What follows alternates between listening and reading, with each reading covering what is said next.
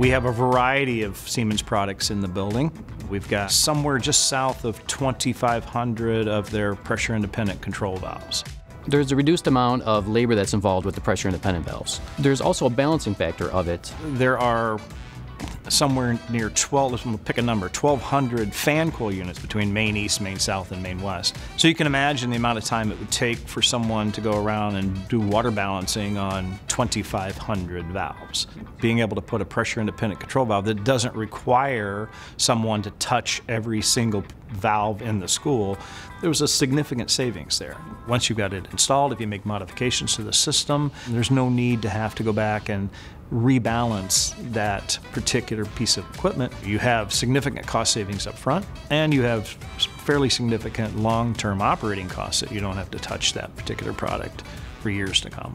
It kind of adds up. The whole system itself is probably a lot more efficient than would it be with a standard control valve and a separate balancing valve. I'm proud of what we've done. I'm proud of the design, proud of the construction. I hope that the legacy of these buildings live for a long time, and the next guy 40 or 50 years from now, looks at those drawings from Alar and say, wow, this was pretty good.